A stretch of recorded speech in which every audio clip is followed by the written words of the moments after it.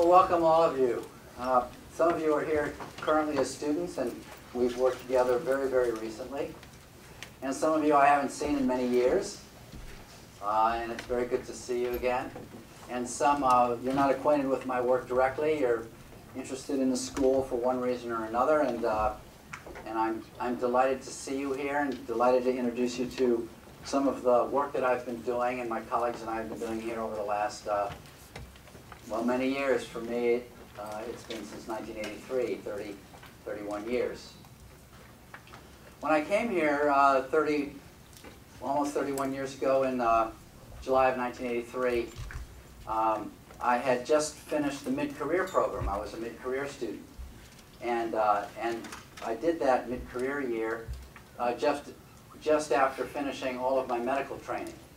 I started training in medicine, beginning in surgery. And then after my first year of surgical training, I took a moonlighting job for a year before I was about to start my neurosurgical residency. I was going to learn to be a brain surgeon. And because of the timing of my application, I needed to take a year off. So during that year off, I supported myself moonlighting as a doctor. I was licensed by then, and I could just practice, general medicine. And while I was doing that, I went back to New York City to study the cello, study music at Juilliard, and to support that habit, I took these moonlighting jobs. Well, these moonlighting jobs turned out to change my life. The first was a job in Rikers Island Prison, where I was the doctor all night long, once a week, from 4 in the afternoon until 8 in the morning, examining prisoners. They would come in from the local jails by the busload all night, and the patterns of social illness were so striking that I began to think about how to be a doctor at the aggregate or systemic level rather than one-on-one. And that was a big break, because that's when I decided not to pursue neurosurgery and to start exploring other options. My second job after working in the prison for a while was in a fancy medical clinic in Manhattan, examining corporate executives. They were also entitled to a medical exam, but not by law. They were entitled to a medical exam as part of their fringe benefit package. And they'd come and spend a half a day in this place called the Life Extension Institute. It was on the 37th floor in Rockefeller Center.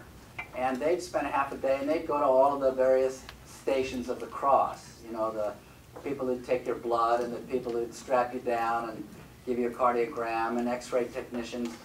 And then they'd finally come and see the doctor. There were about 7 of us. Everybody else was retired. I was the only young guy. And they would fill out a checklist for all of potential symptoms, and we'd review their checklist quickly, and then we were supposed to just perform a 7 or 8 minute physical exam and do that 6 hours a day. And I got really interested in that more than half of these people, mainly men, occasionally women, this was 1979, 79, were stressed out in one way or another.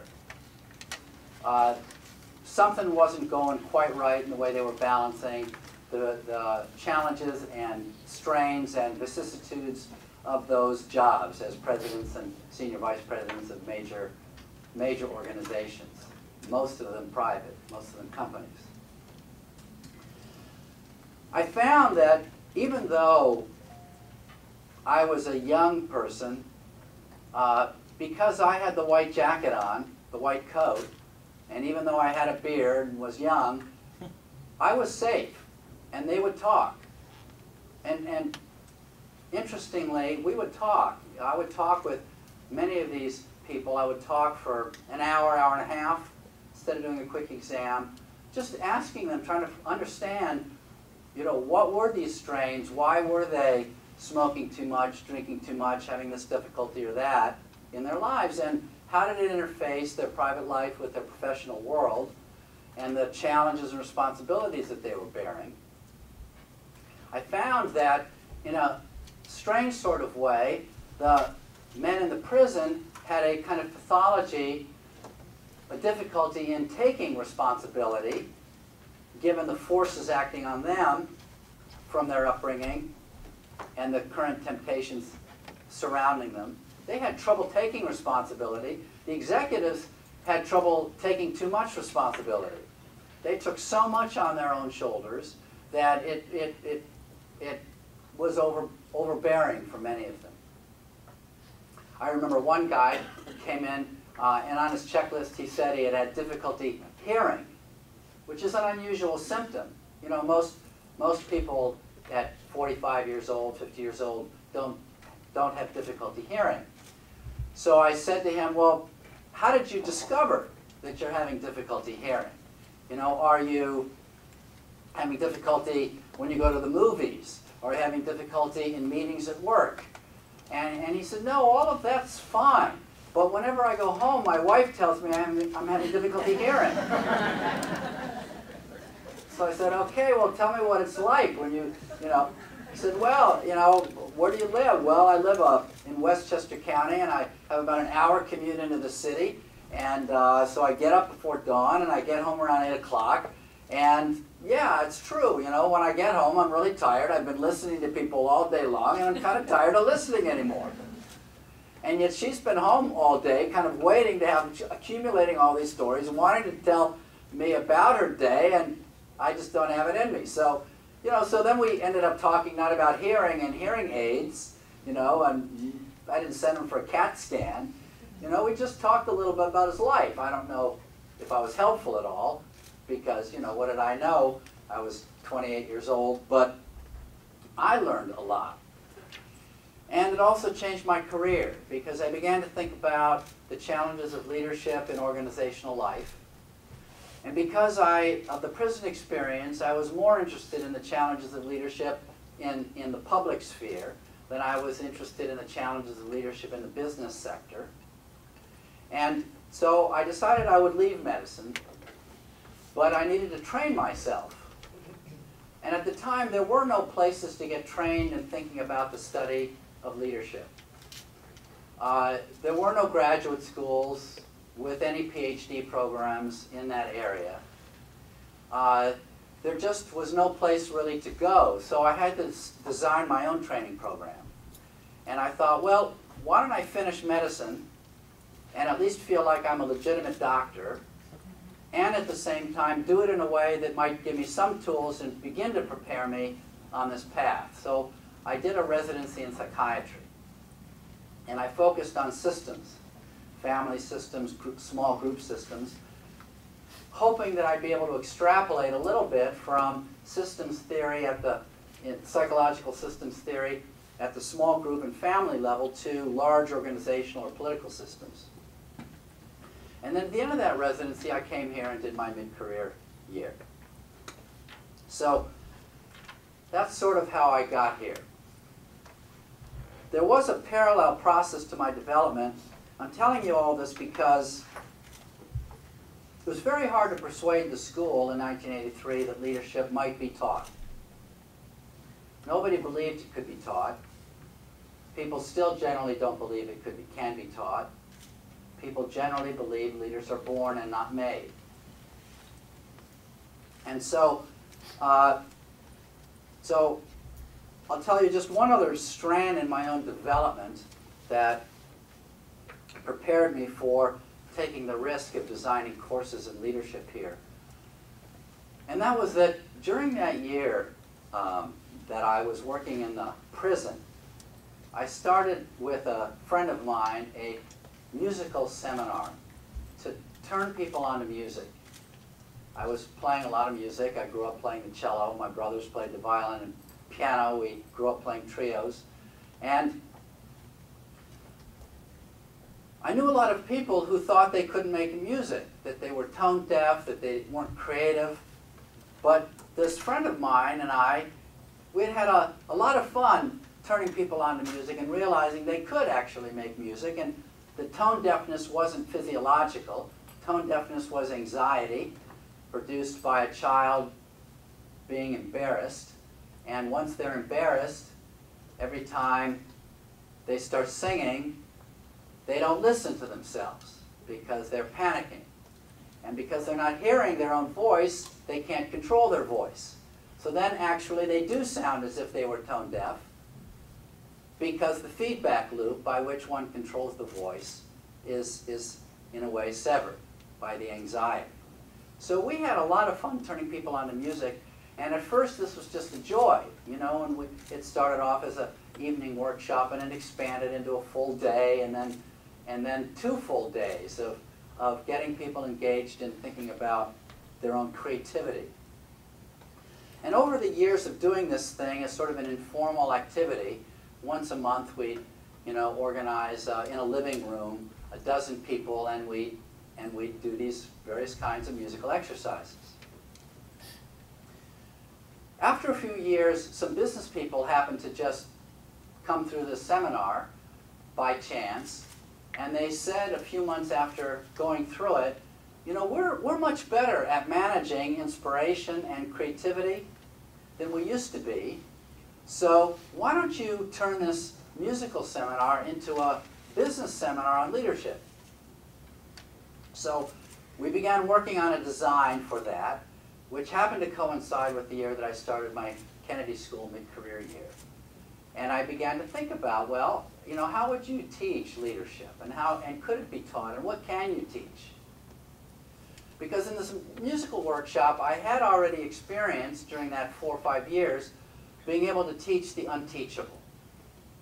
I mean, to take somebody who loves music but does not imagine that they can create anything, let alone a wonderful melody, and have them discover that they can.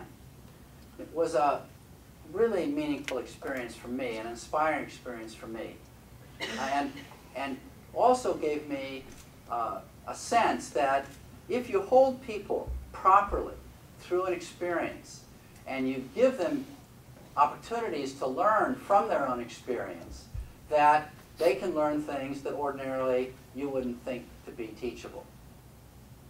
And it's with those two, you know, parallel lines of development, medicine, psychiatry, and teaching music and creativity, that I, at the end of that mid-career year, pitched to the Kennedy School that they hire me to develop a curriculum in leadership. And the school was quite entrepreneurial at the time. I don't think I could get hired today. It's more academically anxious than it used to be. But at the time, it was quite willing to run these kinds of experiments. So they gave me a 1-year sort of probationary year, you know, an experimental year. And I thought that made complete sense, because I said to the dean at the time, Graham Allison, you know, you don't know that leadership can be taught. I don't know if leadership can be taught. It's just an experiment. Let's run the experiment as best as we can. Just give me a 1-year full-time job. And that's what he did. So what I'd like to share with you are some of the lessons from my 30 years now of doing these courses in leadership that have informed a lot of interesting people, like Felipe Calderon, who you just heard, or Joe Curtatone, the mayor of Somerville.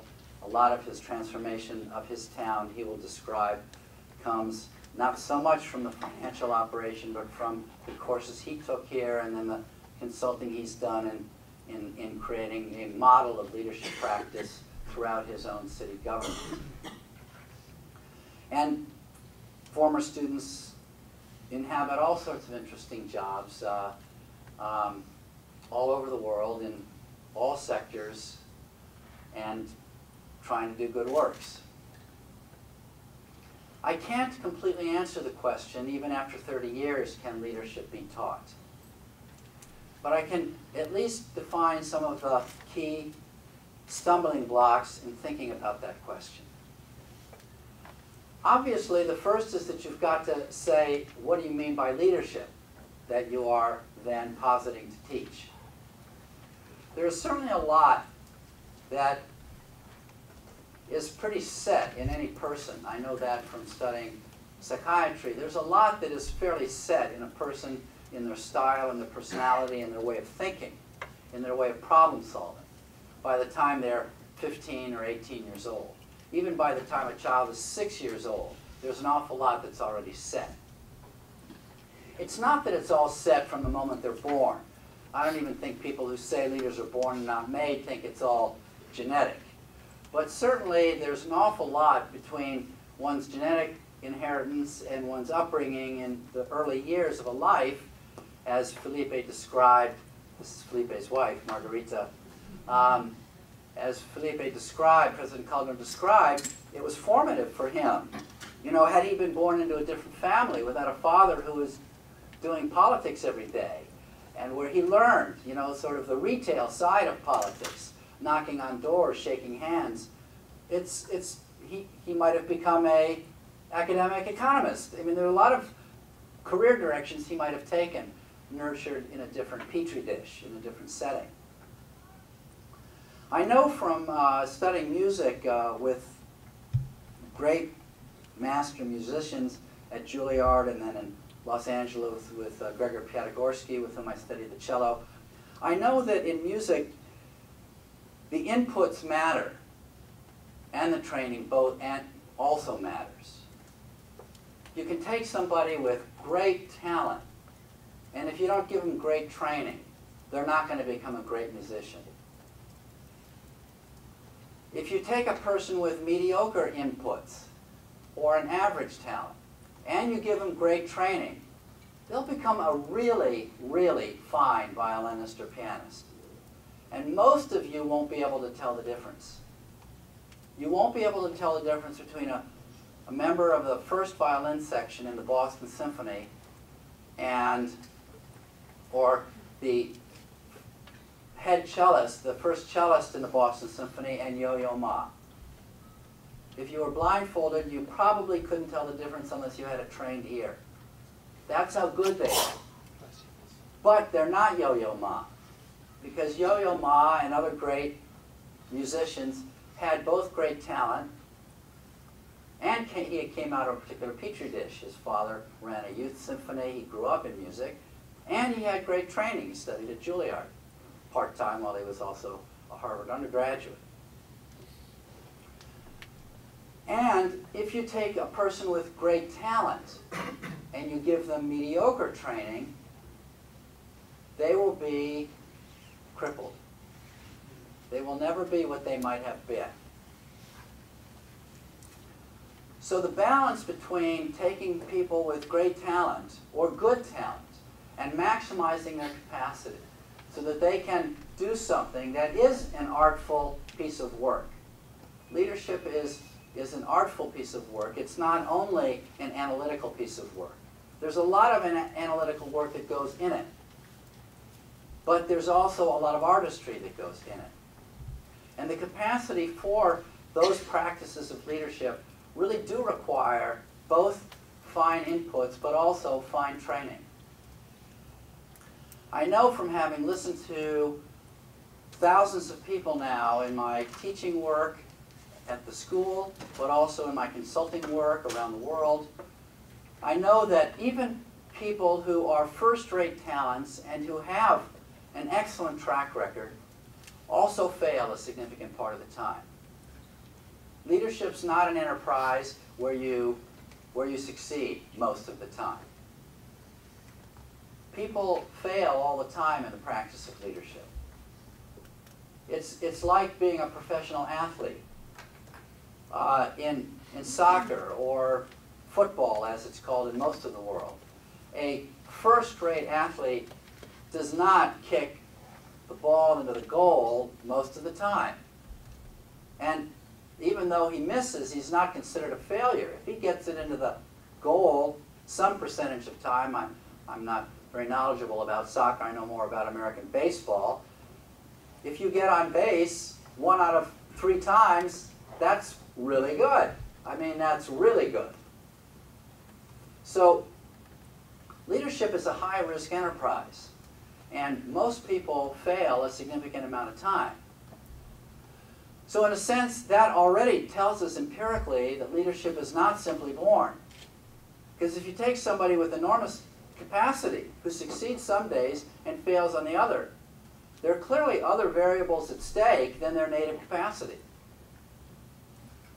I mean, why was one of the great human beings in American history, Herbert Hoover, who led the movement to provide emergency sustenance to Europeans during World War I, and must have saved through his emergency relief organizational efforts more than 100,000 people. But when he became president, and the stock market, you know, or during those years leading to the stock market collapse, and he didn't know what he wasn't a great president. He didn't quite know how to do that job. Does that mean he wasn't a leader? Well, he provided extraordinary leadership in some contexts and not effective leadership in another context. So the first key insight about leadership is that it isn't fair to draw a bottom line on anybody's career. And I never engage in a debate with people about, was so-and-so a leader? I always disaggregate and ask, in what context? Facing what problem? Facing what kind of situation? You know, if you had closed the book on Steve Jobs after his first resignation, you'd say, well, he was great at the startup phase. But like most entrepreneurs, he couldn't take it into the next phase, which is true of most entrepreneurs. But then he figured it out, doing other business startups, and then came back.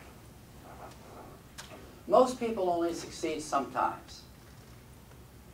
So there would be a lot to teach somebody who was successful in some contexts in knowing how to apply, how to interrogate their experience, how to capture the right lessons from their successes and failures, so that they could begin to apply those lessons in the next context, in a changed context.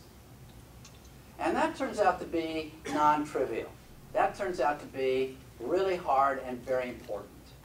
To give people a kind of contextual, analytical intelligence, so that they can read different situations differently, so that they can interrogate and learn from their own experience, but apply it differently in different contexts. And for that, there's a lot people can be taught. There's a lot that people can be taught that's analytical, that helps people diagnose and read a situation, that helps people think strategically and analytically about taking action in a situation. Okay, so what does it mean, then, this term leadership? I think if leadership can be taught, we've got to mean something more than simply having the right constellation of personal characteristics. And I don't define leadership in this as a set of personal characteristics. I never start with the characteristics. I always start with the work to be done. What's the problem that a community is facing? What's the challenge that an organization, be it a public organization, a community, a nonprofit organization, a business organization, what's the challenge that they're facing now, in this phase of time, on these issues? And then from that, I begin to ask, what's needed? What kind of leadership would be needed to mobilize progress on that work? And then only third can you begin to answer the question, what kinds of particular characteristics, skills, habits, values, default settings would you want to change in a particular person to be prepared for leadership to meet that situation?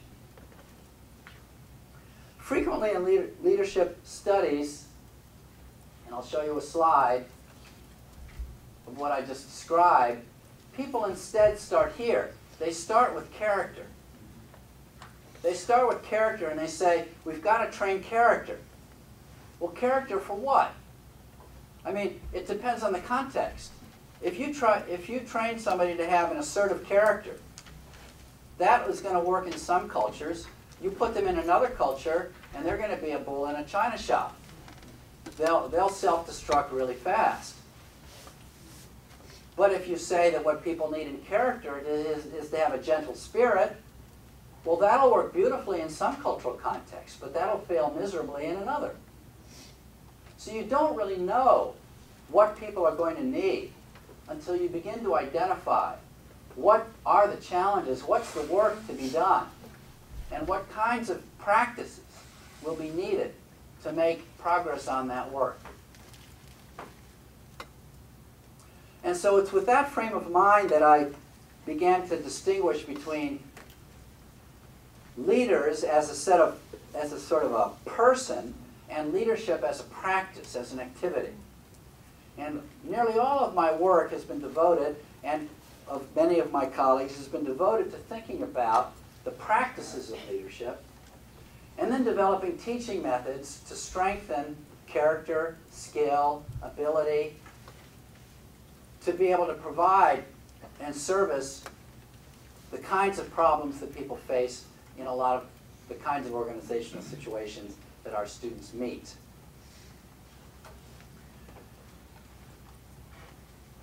Okay, so the first answer to the question, can leadership be taught, is to say leadership has to be taught. But it's not that you can teach all of it. You can't take somebody who has no stomach at all for ambiguity, and no stomach at all for conflict, and has a very low tolerance for confusion, and say, this is leadership is your professional mindset. Because in most settings, leadership is going to require the capacity to tolerate ambiguity, confusion, conflict, and even disorientation, and stay in the game, and not get overly anxious and frightened. But a lot of the people we face are in the middle. They're not at either extreme. They have a mix of talents and capabilities. And if they come to understand what those are, and if they come to understand what's going to be needed to practice leadership, they can complement their strengths with the partnerships they develop. They can make sure that they, like in carpentry, if you have a weak timber and you need to strengthen it, it's called sistering it. You screw another strong timber to it so that it's strong. And the ways in which we sister ourselves to one another by choosing the right partners to complement our weaknesses becomes a critical way of compensating for the ways in which, in many contexts, the situation requires more capacity to deploy than any one individual can provide. All right, so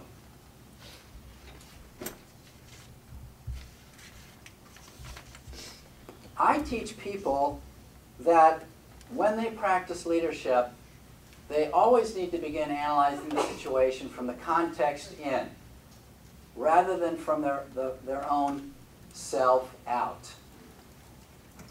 Rather than starting with their own vision or their own impulse, to start by trying to understand what's the demand of the situation that I face.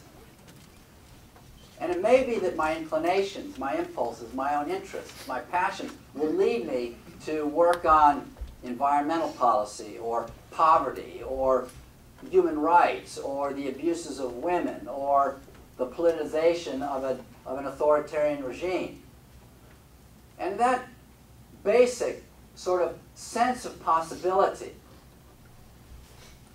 is brought to the situation. You bring that sense of possibility, that sense of potential to the situation. But once you're in the situation, it's not about you exporting your vision. It has to start with you reading the situation.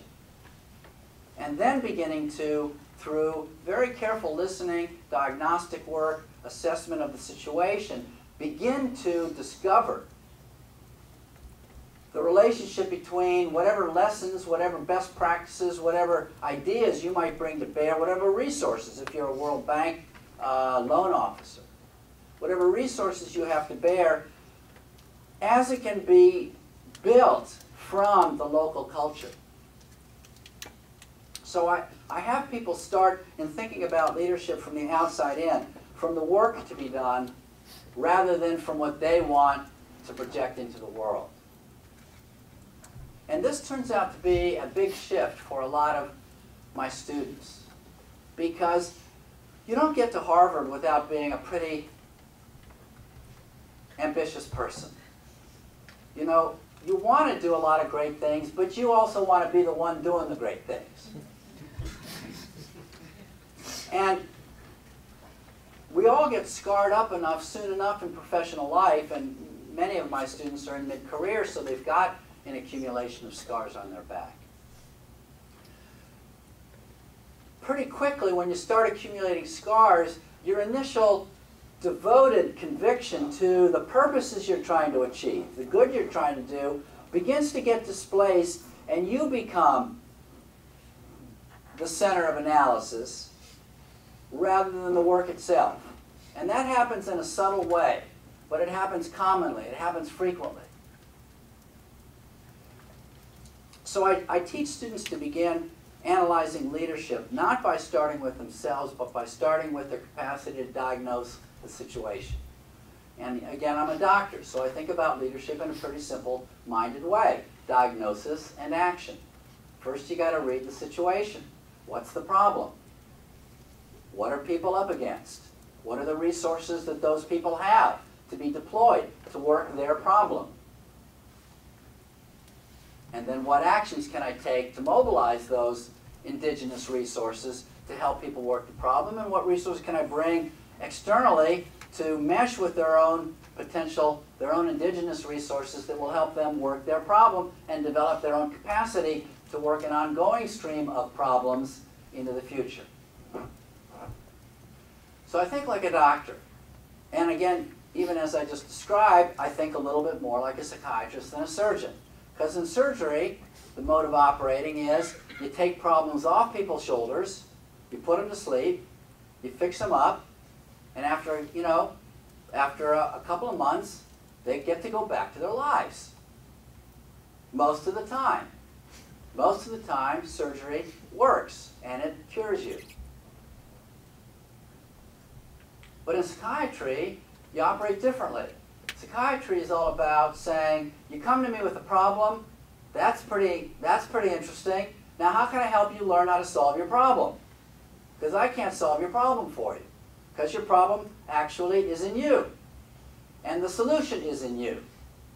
So my job, and it's a pretty expert job, is how do I create an environment and a set of experiences where you begin to learn how to solve your own problem. That's sort of the mode of operating that I was trained, and I brought that in thinking about problems here, and I discovered that people in high positions of authority, from heads of an agency, executive directors of a nonprofit, principals of a school, presidents of a country, feel an extraordinary amount of pressure to operate as if they were surgeons and to solve the problem. I come to you desperate with my child, doctor, please heal my child. And it's a blessing when doctors can actually do that. So I teach my students that there are a lot of problems that can be solved through authoritative command and authoritative expertise, because they're largely technical. We already have the systems in place. We know how to energize the systems. It takes very sophisticated work to coordinate an emergency room or to operate in surgery. But it's largely technical.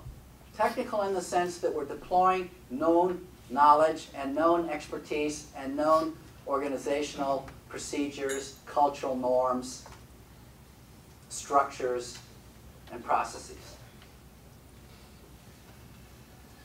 We also face, though, and I discovered this first in medicine, but then in working here, actually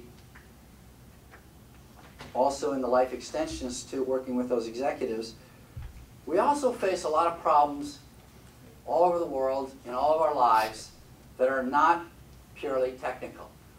Problems that require people to change their own ways. Problems that can't be taken off of people's shoulders because they are part of the problem. And therefore, solving the problem requires a more complicated combination of expert solutions, but local responsibility. For example, in medicine, you finish surgery and you redo the plumbing to the heart, but the job's only half done. And then you give the patient the sermon, as every patient receives around the world. Stop smoking, change your diet, get exercise, and rebalance the stresses of your life. And the compliance rate is really low. I mean, at best, it's 20%. 80% of people, even after going through cardiac surgery, have real difficulty changing the habits of a lifetime. So the work of getting people to own that they are part of the problem, that they are the solution, that the hope lies in them, but the problem also lies in them, is one way to describe the heart or the essence of the problem of leadership, the practice of leadership. Because if leadership only meant applying authoritative command in problems, situations that were amenable to expertise, you actually wouldn't need leadership. You would need what my colleagues at the business school would call management. Or, in my terms, you would only need authoritative expertise. When I ran emergency rooms in hospitals, I didn't need to be practicing leadership. I needed to be doing my job. I was trained. We knew what to do. I just needed to do what I knew how to do. And it was managing a team and coordinating a complex operation, making a lot of crisis decisions, emergency decisions. But it by and large didn't require leadership, because it didn't by and large require us to develop new capacity. So I begin in teaching students about leadership that there's a critical diagnostic phase. That you've got to read the situation, beginning with the problem. And that as you read the situation, it becomes very important to tease apart the elements of a problem that are technical and amenable to command, and those parts of the problem that are adaptive, that require creating new capacity.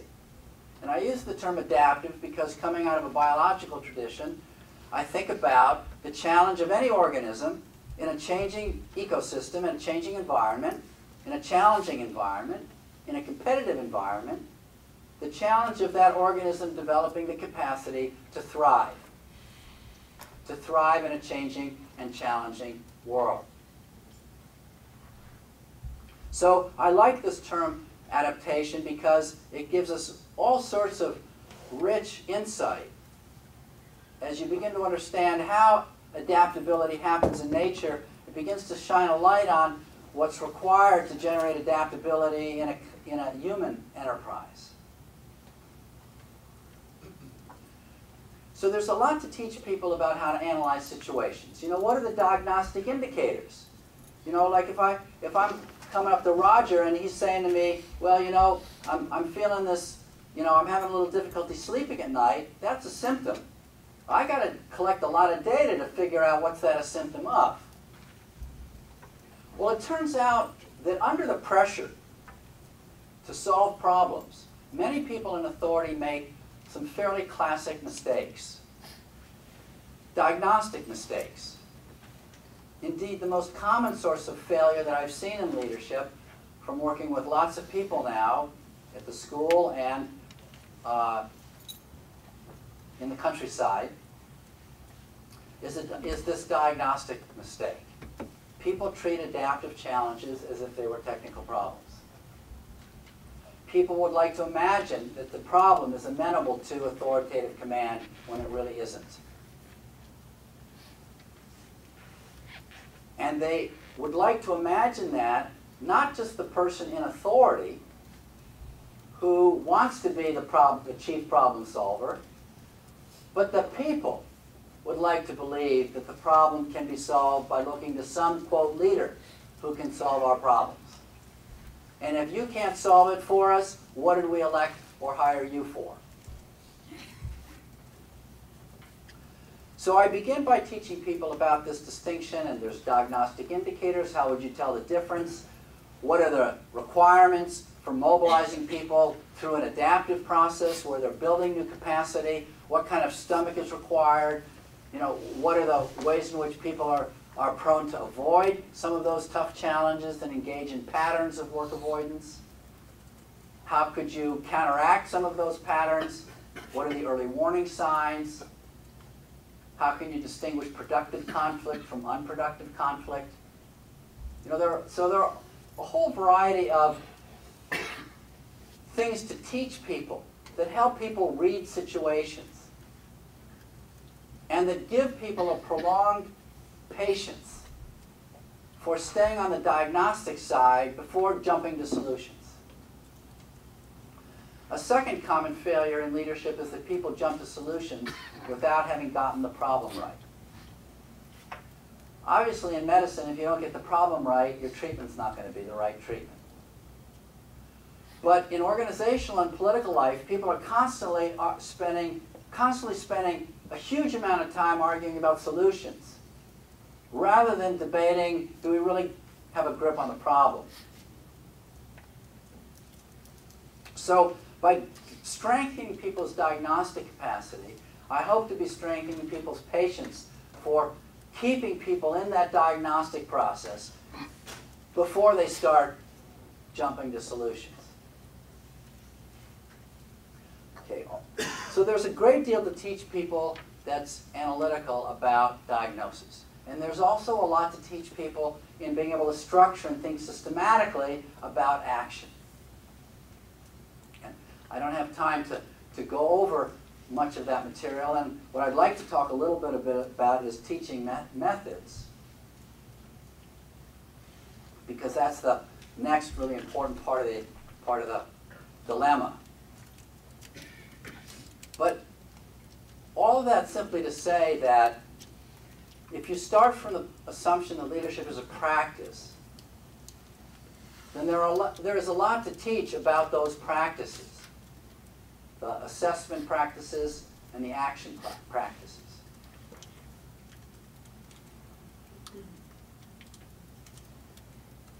It turns out that as you teach those practices, you end up also developing people's emotional, developmental, psychological, cognitive capacity. People discover new capacity to think complexly. They develop more of a stomach for conflict, for commotion, for chaos, which should enable them to stay in the game longer without jumping to some half-baked or fake remedy simply to restore equilibrium and calm people down. So I find in my classes that people do, in fact, learn a lot of things below the neck and not just above the neck. They learn things that are behavioral in their impact. They learn things that reshape their own senses of purpose, sometimes that restore them to their senses of purpose. Sometimes for some people, you know, they begin to tap back into their religious tradition because of the ways in which they're renewed to their sense of purpose. I mean, I don't peddle any religion in my classes, but I'm delighted to see that happen. So I deliberately try to teach people both analytically and emotionally. I don't think you can separate them out very well. many people in psychology think that you can separate out cognition from affect. I don't really think that's true. So this is how I've tried to develop a way to teach in a way that's transformative in people's capacity. First of all, I think people learn by experience. People learn most powerfully by experience.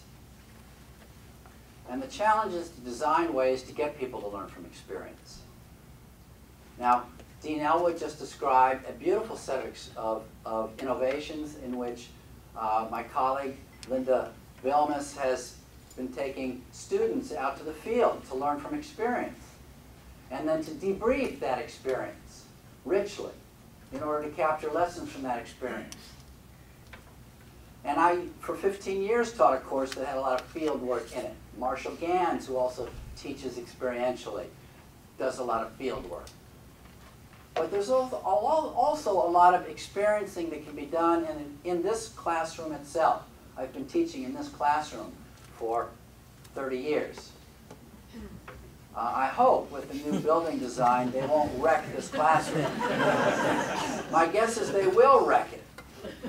They'll take away the intimacy that comes from this 180-degree design that makes you crowded together, where you can, from any chair, you can swivel around and see everybody else.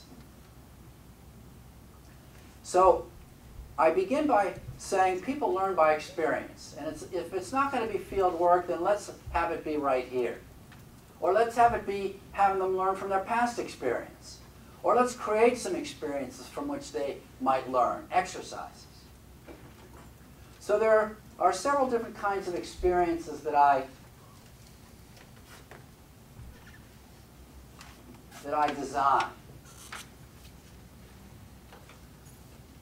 The first is what we call case-in-point method.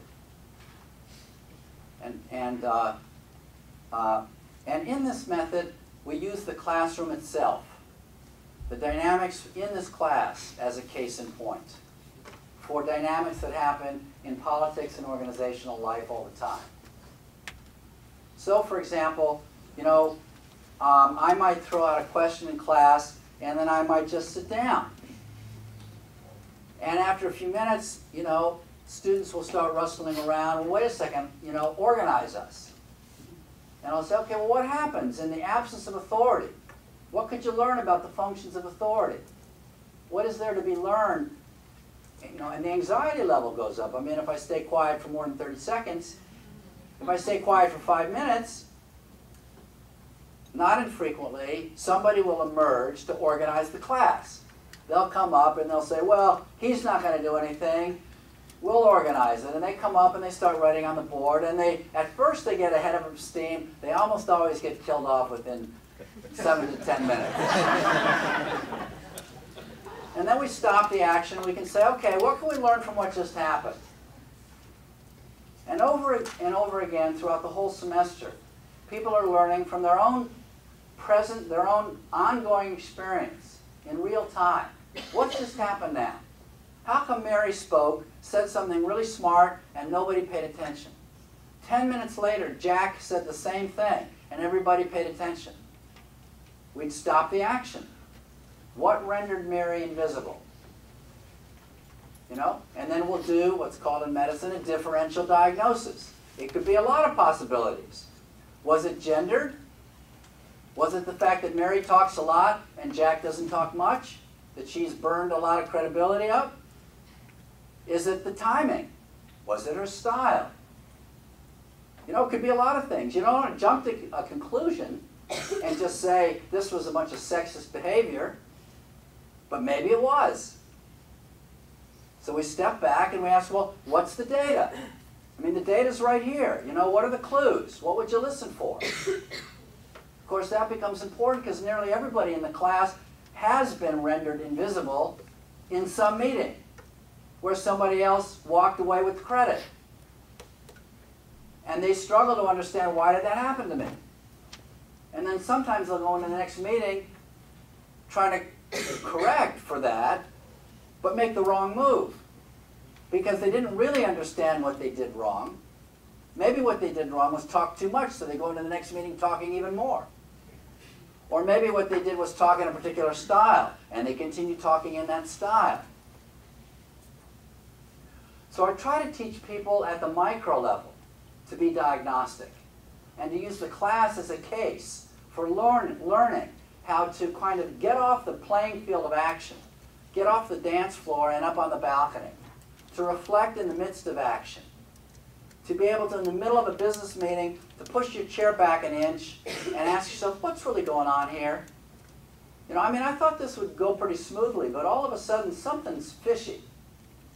And to stay diagnostic and ask yourself, what's happening? You know, what issues are percolating beneath the surface? What perspectives are left hidden at this table because people are deferring when they really should be speaking? Who do I need to tease out in terms of their intuition or their idea? So the classroom itself becomes a laboratory to investigate all sorts of very common organizational dynamics. Dynamics of authority between me and the class, which are profoundly challenging for students to learn, and provocative.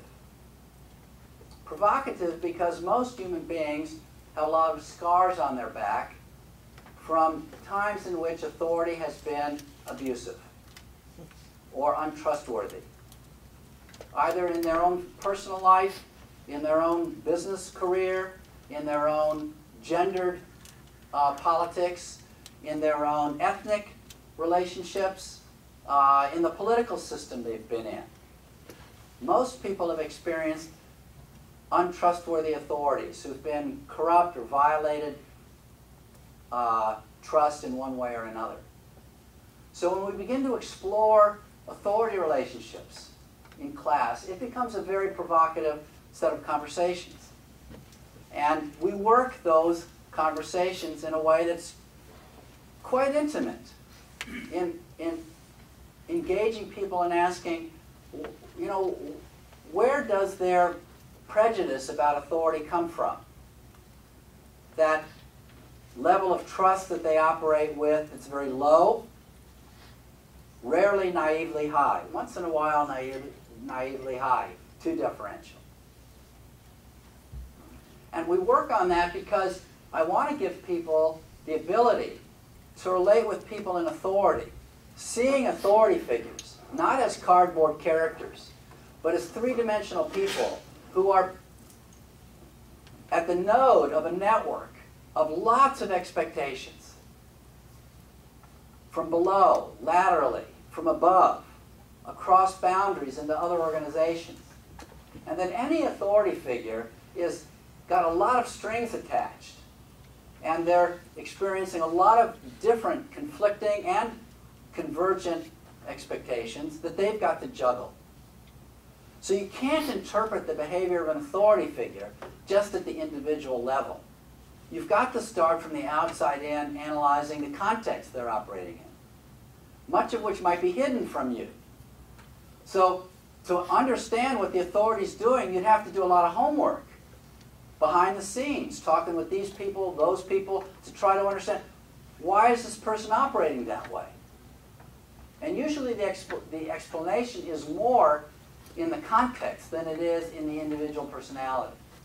Of course, ultimately it's in both, but it's not 90-10. It's more like 30-70, 40-60 in the context.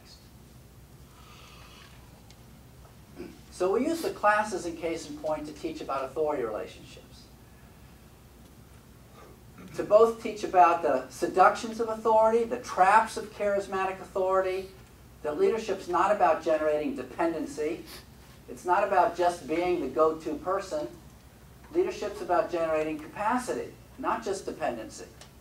About leaving people with more capacity than they had when you showed up. And it may be that for a period of a phase of time, they will need to be dependent on you because you are bringing extraordinary gifts. But over time, your job is to not keep them dependent. Your job is to demystify and distribute and develop collective capacity. So I teach them a lot about authority relationships from both sides of the fence. From the side of me as the authority figure being projected into,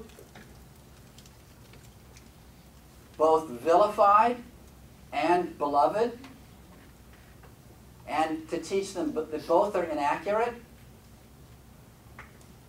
because the idealizations are wrong, are inaccurate, and the vilification is inaccurate. And they begin to discover that over time. And then also to learn what it's like for them when they're the junior, when they're looking up. They may be looking up from a cabinet post, looking up at a prime minister or a president. Or they may be a president, but they still got a board of directors. Or they may be a dean, but they're still a president. Or they may be the president of the university, but they've got donors to make happy. Some of you folks. There are strings attached. There are expectations to fulfill. So, to teach people to have a three-dimensional understanding of authority relationships and to sort of to peel back some of that scar tissue so that they begin to have a more nuanced way of understanding how authority is a virtue and is a value from the family system all the way up to a national system. And yet it also has its limitations. It's a big set of lessons, and it's emotional learning, not just cognitive. And we do it by using the class as a case. And so for 4 months, the classroom itself becomes sort of a living laboratory. The second major experiential method that we use is to draw on students' own cases. Nearly all of you know from your acquaintance with the Kennedy School that we have a lot of students with rich experience from many, many countries, 90 countries, I think, last year or more. And they bring stories, lots of rich experience. But very few of our courses tap into those experiences. Most case courses present a formally produced case that everybody reads and then discusses. I also use the case method, but all of my cases are cases of the students, cases of their own leadership failure. I ask them to look at failure because I want them to develop a very healthy desensitization to failure. I want them to feel that it's really okay to fail, because every single day in leadership you fail. It may be a small tactical failure. I should have talked to Sally before I talked to Louise. Or it might be a larger strategic failure. Boy, that investment was a problem, but let me get out before it's too late. In either case, the faster you can admit to a potential failure, debrief it, capture a lesson from it, the quicker you can go to version 1.1 and version 1.3 and 2.0. So developing in people the capacity to operate in an ongoing learning mode, in an ongoing developmental mode. And the technology sector has given us a wonderful language for this. Is itself a big thing to help people learn. And I have them do it by working on cases of failure. And a lot of times, not a lot, sometimes, not minority of times, but sometimes students will present a case of success masquerading as a failure. Because it's just hard to talk about how they fail. But, we push them and encourage them and try to make it safe enough for them to examine a failure. And they do it in small groups. Every group stays constant throughout the whole term, and every student gets a chance to present a case of their failure to that group for an hour and a half. And the job of the rest of the group is to provide a consultation. And, drawing on the ideas and the readings and the conceptual material in the course, how would you apply it to this person's case? And then once a week in the large class, we analyze one of those cases. Just at random, I choose one of the students' cases, out of a little basket, and they come up and they present their case, and then I try to model the analysis of those cases. I haven't heard the case before, so most of the time they're watching me flounder, but I do it out loud so that they can understand my thought process as I grapple with a complex problem case and try to make sense of it, you know, using a few key heuristics as to generate some new options. The point of all the casework is to generate options. I don't expect anybody to say, this is how we should do it now. But I do want people to come up with new diagnostic options or new action options. Wow, I never thought of that.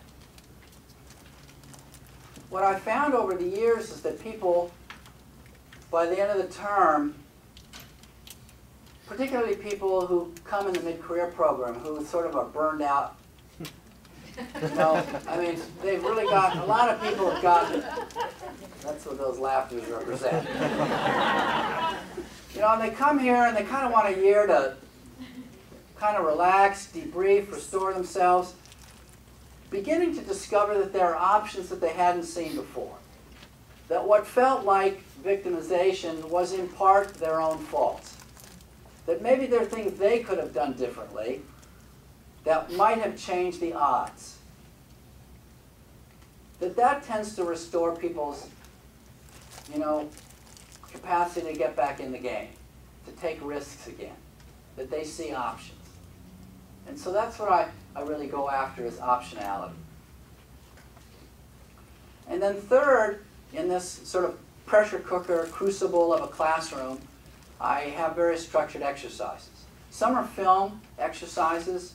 Some are the small group are themselves an exercise. Students write a case. They do an analysis of that small group consultation work every week. It takes them several hours to analyze what happened in that small group, and they learn how to analyze group dynamics. I give them a framework to do that analysis. But then I also have some poetry and musical exercises that draw out of that other part of my background.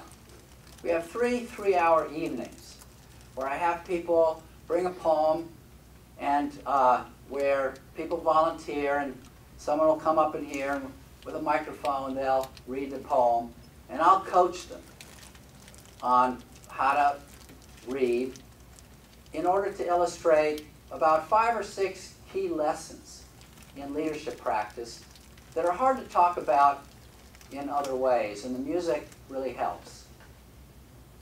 So we talk about what it means to be in a creative mode where you're improvising in leadership, where you don't know where you're going, you don't know how it's going to turn out, but you've got to provide the holding environment, you've got to provide the rock of stability to prevent people from panicking, because you're the one in front, because you're the one in authority. And that capacity to hold steady, provide a holding environment, provide the sort of part of the walls of the containing vessel to buffer anxiety, even when you're anxious, is a pretty critical skill.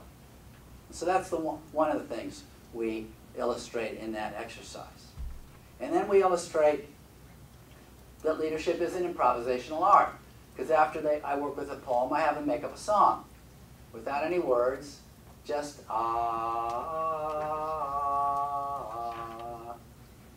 and they make up a song.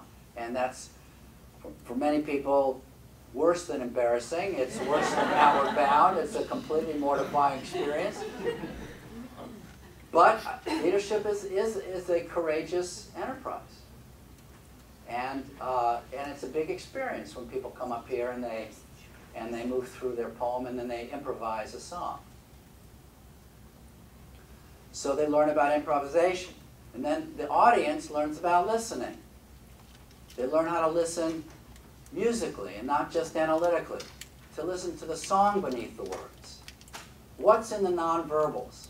What are people really saying that they can't put in words? How to listen for that level, because that's where the values lie. When people talk, they don't often put the values in the words, but the values is carried in their tone of voice, in the urgency, in the anxiety, in the passion. in the depression, in the despair, in the level of energy they have to go into the fray again. And listening then to the song beneath the words is a really important source of data along with listening analytically. And so the audience learns to listen musically, and these exercises illustrate that. And they also illustrate inspiration. Inspiration is a pretty important tool in leadership. It's also a danger. A lot of people become charismatic authorities. They don't exercise any leadership. They inspire the hell out of people right over a cliff, right into disaster.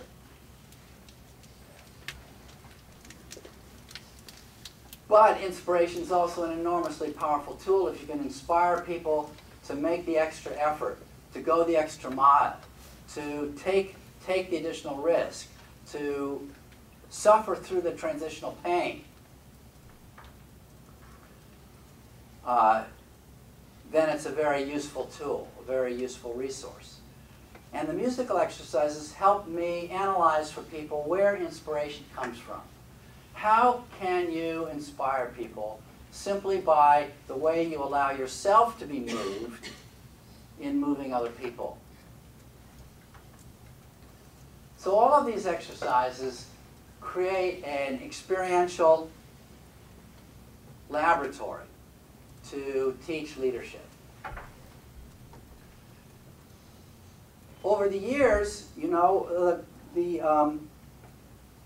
win awards a lot. The alumni a few years ago started to vote for most influential course. And 5 years after leaving the school, they started having a vote, you know, for the most influential course in retrospect. And this course that I just described has won the award 6 out of 6 years. After the first couple of years, I think it was a little embarrassing to the school, so now they give it to 3 people at the same time. But I'm quite proud of what we all accomplish in this laboratory because the students put a lot of heart and soul and blood and sweat as they courageously seek to understand their own cases, what happened to them, and suffer through those cases and suffer with one another.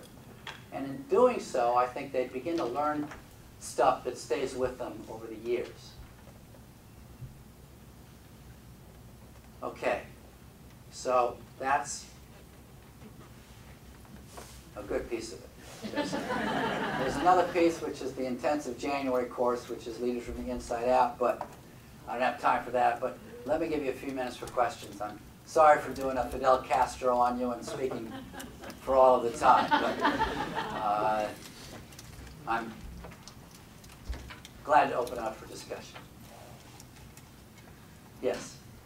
Hi, thank you so much for doing this. I am one of your former students, and I can attest 5 years after taking your course. This is the most influential course that I took at the Kennedy School. And so I was just curious to know what steps you and the Kennedy School are taking to kind of expand on this work, and what can we as alumni do to continue this work?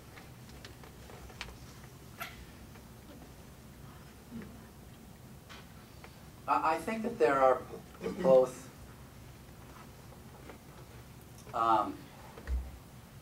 retail and wholesale answers to the question, if I could use that metaphor. On the retail side, you know, I'm 63, and I started doing this when I was 32. And Dean Williams did a great job of teaching the same course I teach for 14 years. The school didn't promote him.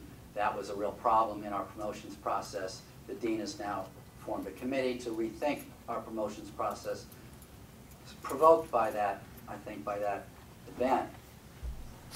So in the short term, we've jerry-rigged being able to staff these courses, but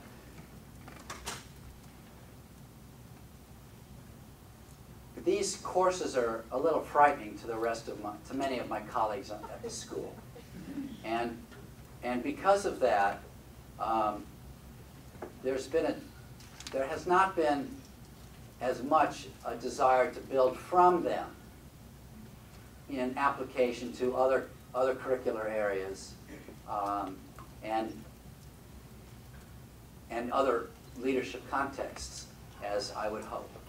So on the retail side, I think there's a real need to help the school invest in hiring faculty who would be devoted to learning how to teach these materials and to teach in these experiential methods.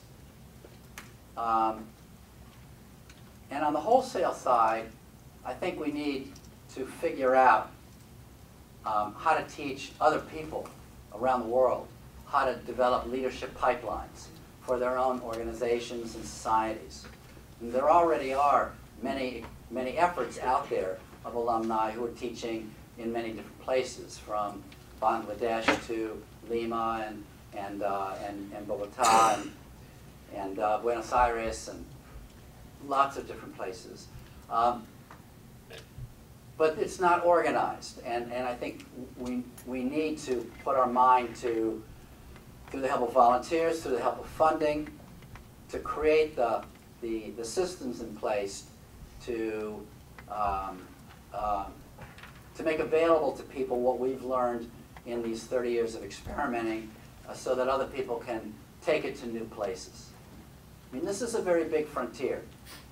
It's like the coast of Maine. You know, it's a very craggy frontier. It's not a linear coastline.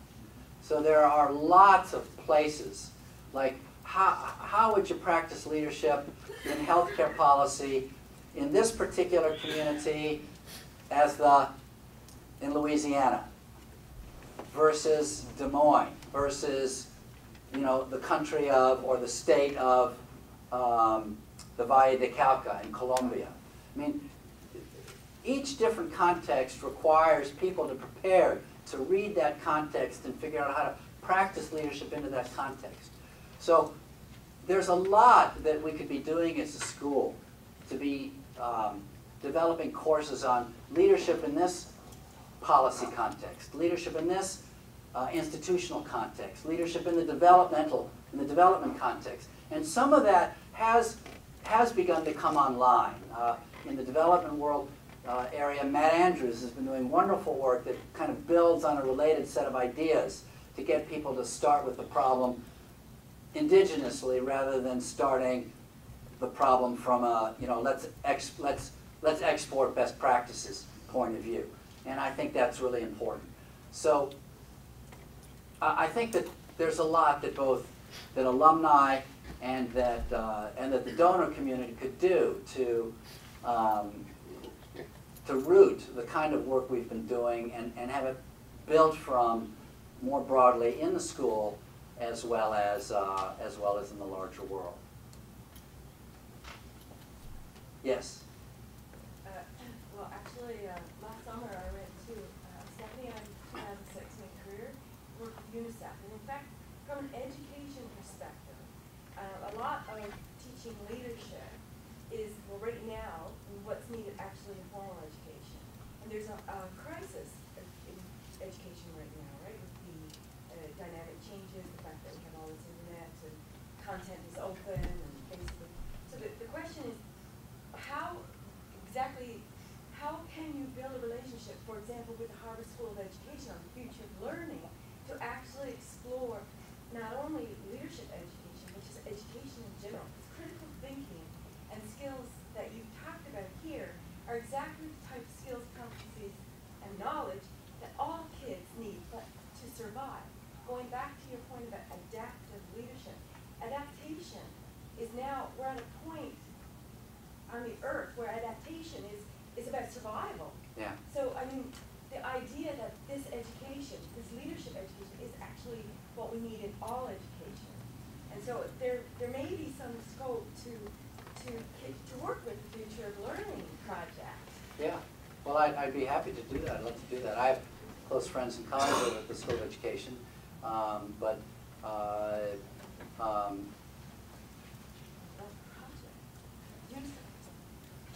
So anyway, if you want to make that happen, I'd be happy to collaborate.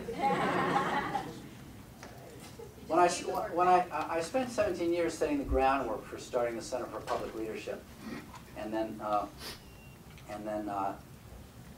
persuaded the dean to support it, and then went and spoke to Les and Abigail Wexner, to fund it, and they were wonderful collaborators in starting the center.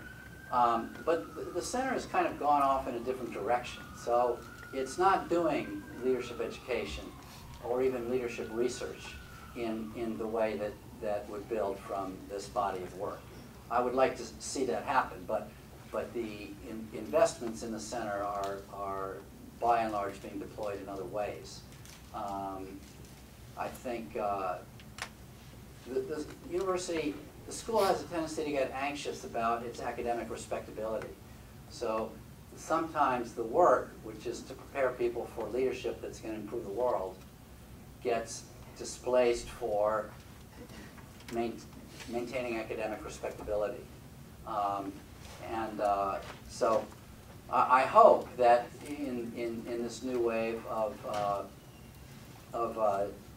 contributions to the Center for Public Leadership, that'll also provide us with some resources to do both this retail piece of work of keeping this kind of teaching happening and expanding it at the Kennedy School, as well as finding ways to share it with the rest of the world more broadly than we have informally. And the Ed School would be great partners. Yes? My name is Claire. I did this class in 2004. They said it was going to change my life. And I met and married my husband Rod. I'm sorry, could you speak up just a little bit louder? I wanted to ask you, so you said you're 63 years old now. Yes. You've been doing this for 32 years. At 28, you've been talking to these executives If this and works. prisoners. Can you see that better than I can? What would you go back?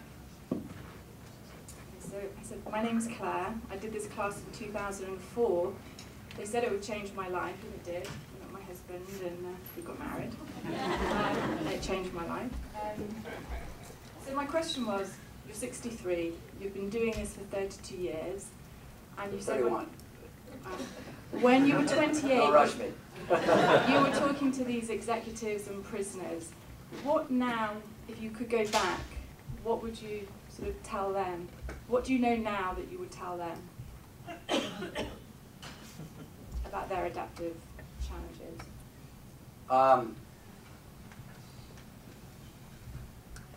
I think I would have things to tell the business executives. But I don't know that I'd have much to tell. I mean, in the 10 minutes that I had with the inmates, the prisoners, they'd come in from the local jails. In that 10 minutes in the middle of the night, I'm not sure that there'd be anything more that I could do but to, just try to treat them with some respect. But I don't think there's anything that I could have done. This was a sociological problem. Everybody coming into the prison had been poor and beat up, and nearly everybody was black or Hispanic. There weren't any firstborn sons from Scarsdale or Great Neck coming into the Rikers Island prison during the night. And so, I wouldn't, however much pride I have in what I've been able to do, I'm not so grandiose to think that I'd know what to say to those guys in the middle of the night. And even with the executives in an hour, hour and a half, you can say a few things that might get them thinking. You might refer them to a few things, people to go talk to, but and things to read, but you don't turn the lights on in an hour. I mean, you can turn the lights on momentarily, but the person goes home and lights go off again.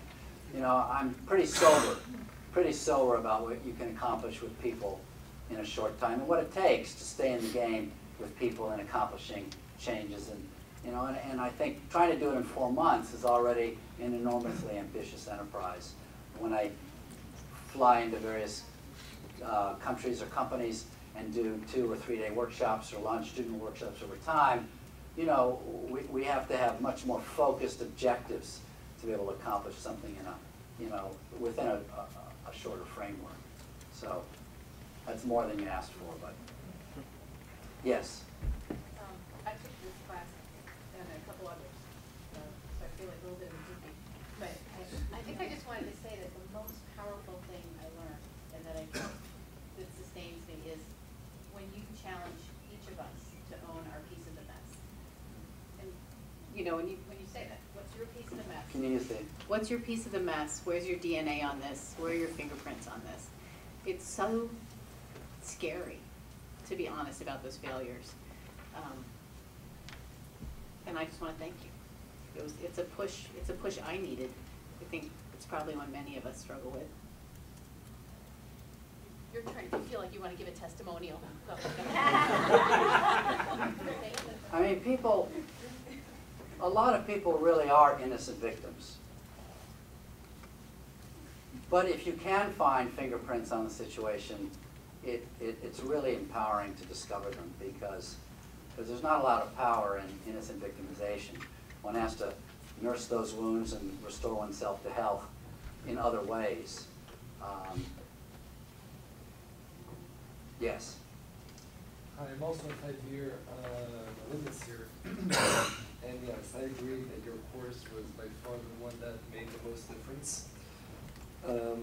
So like building on a little bit of the questions that Vanessa and the others have asked, yes, it's hard to turn the light on in an hour. It's hard enough in 4 months. So how can we extrapolate? Like I feel I would gain so much from having a continuous or some kind of feedback loop 5 years down that we could either reconnect or maybe have like follow-up work in somewhat of a structured way. Yes. And I was just wondering what your thoughts are Yes. on that. Yes. I think it's really important for us to develop an alumni support system for people, for both cohorts. The people who are trying to practice leadership in contexts all over the world, and people who are trying to teach or consult or train in leadership, which is a smaller cohort. But there is a cohort of graduates for whom that's what they would love to do, is teach and develop leadership pipelines in some sector or some community or country. So I think for both those cohorts, it would be really great to develop a support system with materials, with peer, support systems like one of the successful organizations in the world is called the Young Presidents Organization. And the most successful product, it's an organization of presidents of companies who become president by the time they're 40, of a certain size, and they have a very robust network around the world. There's more than 15,000 members, or somewhere in that ballpark. And they have all sorts of programs. They have a week at the Harvard Business School. They have regional meetings. They have an annual big international meeting. They invite people like me to speak at it. But the most successful thing they do, of all the things they do, is called the forum. And the forum is simply where, 7 to 12 people in a community get together once a month, like on a Sunday evening from 4 to 8 in the evening, and they'll talk. And they'll talk about their professional lives, they'll talk about their personal lives, and the interface. And according to YPO members, that's not only the most successful, but those groups stay stable for many years. So I'm thinking, in a sense, on the wholesale side of Vanessa's question, what would be a support system for people over the years? It would be great to create a system where people could even discover. Because a lot of people don't even know that in their same community. Or with the technology these days, you could have those kinds of meetings even if you don't have anybody locally, but you could use technology to have those kinds of... But I think the ongoing case debriefing of real life experience, and having a group of people with whom to do that is essential to keeping the learning alive and to keep learning from your own practice.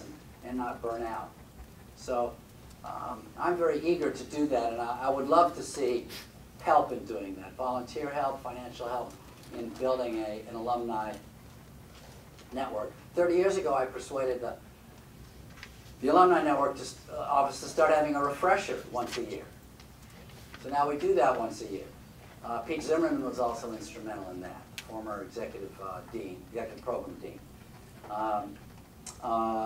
But there's not much else that happens. And at least for my alumni who are focused on leadership practice, I would very much like to see that happen. And that's something I'm actively pursuing now. And a piece of funding would help a lot right now, because there's a woman I'd like to hire as an executive director. And you know, if I had the money to hire her, we've already got the database, we'd get started. So, yes. One interesting model is, well, I'm Teresa Kennedy. I'm here for our Young Global Leader reunion. Yes. And so one interesting model is our program here. Yes. I'm a Young Global Leader for the World Economic Forum, and we have convened here because they have created a special executive education program over the last number of years for us. And it's a nice cross-pollinization with the Kennedy School, the business school, we have even the medical schools. Yes. And so my question, well, my comment is that might be an interesting model of how we've been doing things, yes, and our reunion that's happening, you know, now, and that kind of thing. And we have monthly gatherings around the world in various cities. Yes. And so we have a very deep network. Yes, and that was the whole purpose of Professor Schwab creating the Young Global Leader Group.